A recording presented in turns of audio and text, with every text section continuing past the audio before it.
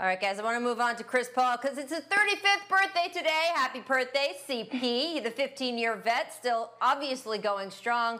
Before the season was halted, Chris earned his 10th All-Star nod. He was leading the league, guys, in clutch time scoring. Impressively had the Thunder tied for the 5th spot out west. Now, CP3, as we may have noted once, twice, 106 times, owed some big money in the next few seasons. There was the feeling that if he wanted to get to a title contending team, he might even have to agree to waive that $44 million player option in the final year. But, I mean, Chiney, one, it's $44 million. And two, given how well things have gone in OKC this season, should he actually want to stay with the Thunder even if they're not really a title favorite? Yo, waiving 44 mil, that takes a really, really great human being to do that, because I know you want championships, but at the same time, like, that generational wealth is just different.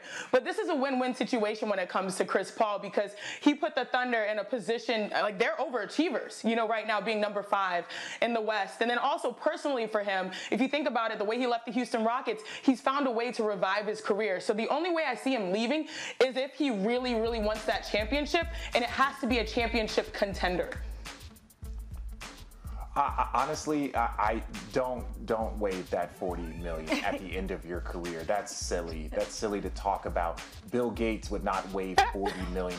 Warren Buffett would not waive $40 million to go win something. Now, I understand as athletes, we've kind of given that respect, but I look at what he could do later in his career, more like Jason Kidd. Jason Kidd was a dominant player, and then he went to Dallas as more of a ball control guy. He wasn't the triple-double every night like he was, but he was still a great point guard. So I think when this contract is up, Chris Paul could probably have 1 or 2 more years as a starting point guard for a championship team at a level that the pay probably matches his play a little bit better. I mean, look, when you're talking about a title contending team, if we're really honest, that's only 1 or 2, maybe 3 teams in the entire NBA. And even then, as we saw in his first year with the Rockets paired with James Harden, it is so hard to get over that hump when there is another dominant team in the league. For them, of course, it was the Warriors. Maybe in the next couple years, it's going to be the Bucks.